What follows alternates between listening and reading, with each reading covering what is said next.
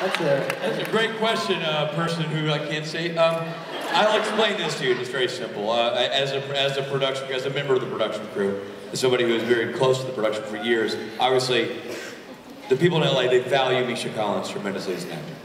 They have for years. He's a wonderful character. They enjoyed working with him as Go on. But what we also realized in prepping the episode is, shit, Misha Collins lookalikes are a dime a dozen. I mean, all you need, conventions will prove positive. Yeah. Go to a costume Somebody convention. turn off his microphone, please. I mean, a brunette kid in a trench coat, boom, you got Misha Collins. And how hard is it to be monotone? I see like 15 of them right now. It's like, can you talk like this? Can you wear this jacket? Great, you're Misha Collins. You know what I mean? Like, it's real simple. So, in that regard, we felt like I would never, ever put Jared or Jensen or Mark Shepard in harm's way. So help me God.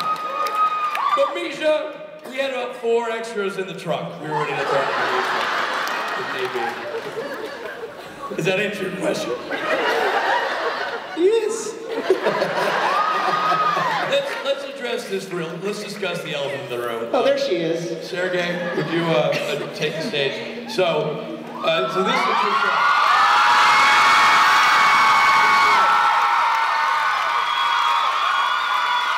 For those of you who don't know, it's always fun to have production crew, and sometimes we get actors at these conventions as well. Misha sometimes appears on the show with the role of Castiel, and we're excited to see how that pans out for him. So the question you were asking in backstage was based on maybe a true event. Maybe I feel like we need to therapeutically deal with this. So, without let's get this out of our system. Let's get it. Literally.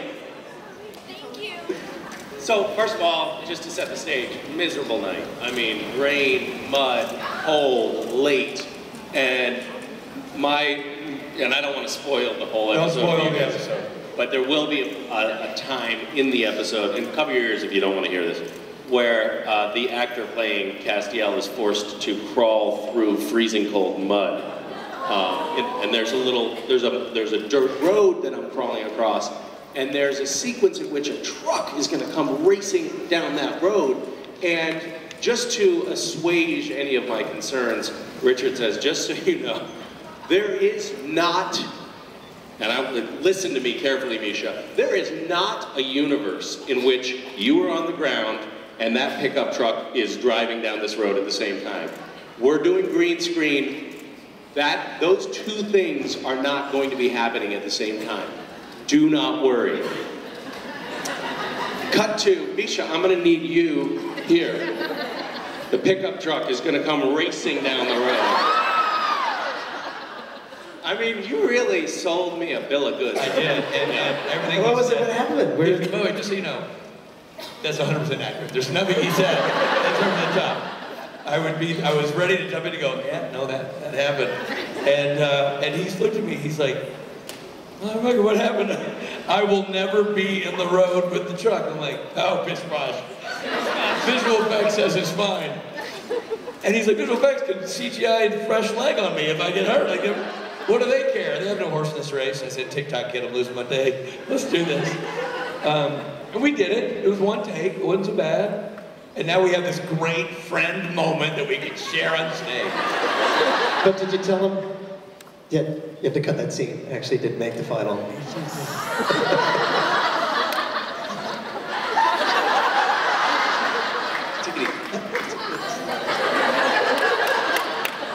Missed his life.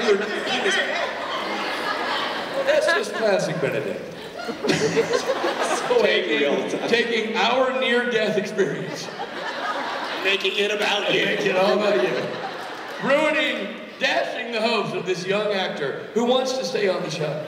By the way, I'm selling the cut scene on DVD. You can find it in the merch room. $50 or whatever you can get. Thank you. Yeah, so that happened. So, well, that's exciting. It's a great story. Yeah. Good story that you can I think it made us closer. Well, it made me closer to the pickup truck. It sure as hell did. Damn right it did. Well, I'm going to take this subtle hint as somebody backstage telling us that I think our panel, let's not make this weird. So boys, are you ready to play us off? Are you ready? Are we going to play a Misha song? No, we're going to play us off, then we'll play Misha on. Okay, should I leave? No, just hang here, it's cool. You're a good one, you ready? All right, take it, boys. He's Richard, I'm Rob, this is Matt. Thank you so much.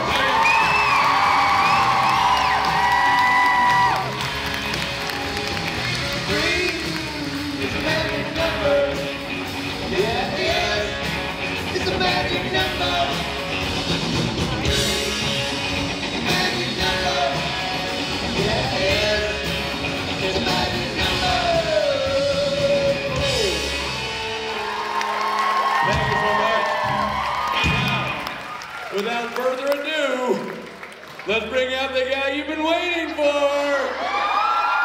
I know you're on pins and needles.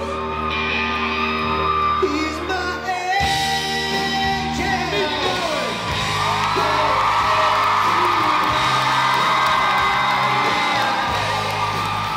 You're my angel. Gonna make it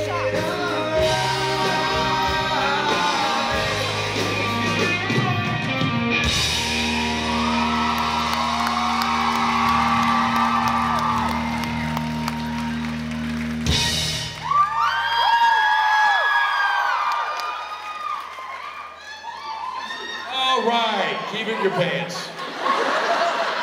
This man's a trained professional. He didn't hear that kind of adoration from you people. All right, Las Vegas, enjoy yourself. Rob, get away from his crotch. Away from his crotch, Rob. Rob, away from his crotch.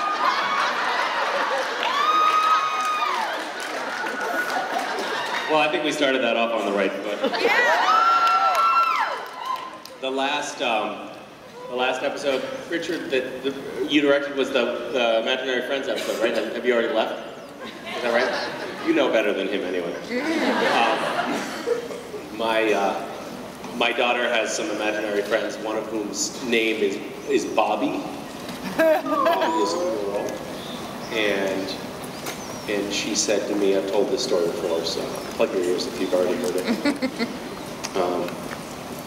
Dad, yeah, Misha?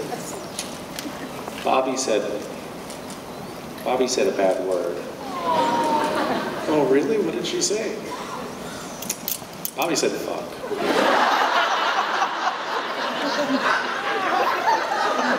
So I choked her and I killed her.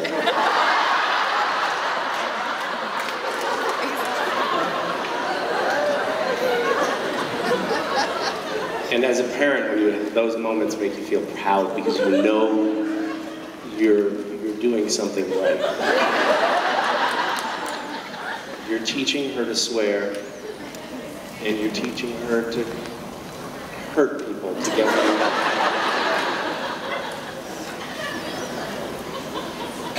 How is everyone?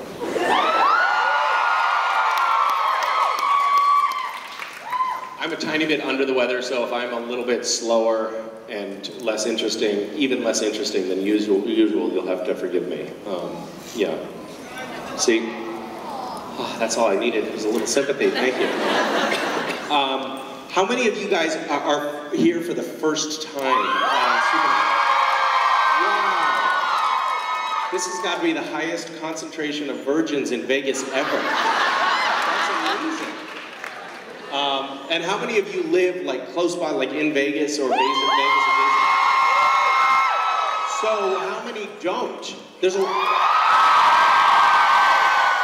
So people are coming here as a destination event. You're coming here to do the convention and then make money at the tables as well, right? So, what?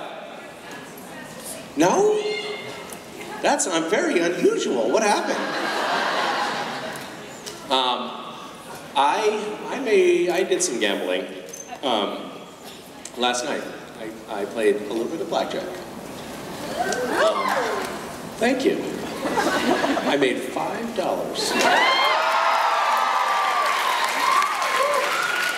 I'm pretty sure it was a high roller table. I'm not sure, but I'm pretty sure it was. Yeah, $5. So, thank you. Do you guys have any questions? There's some people standing in a queue on either side. Do you guys have questions or comments or criticisms? Hi. Hi, how are you? I'm good, how are you doing? Good, thank you. Well, okay, if I'm being honest. It's actually hard to hear you from up here. It's hard to hear? It's echoing. Is that better? Can you hear me now? Much better. Okay. Oh, there's kind of reverb. What? I like that. It's very rock and roll. I was just going to tell you how much I enjoy the poetry you've been posting on Snapchat. Nobody can say I don't know how to use Snapchat.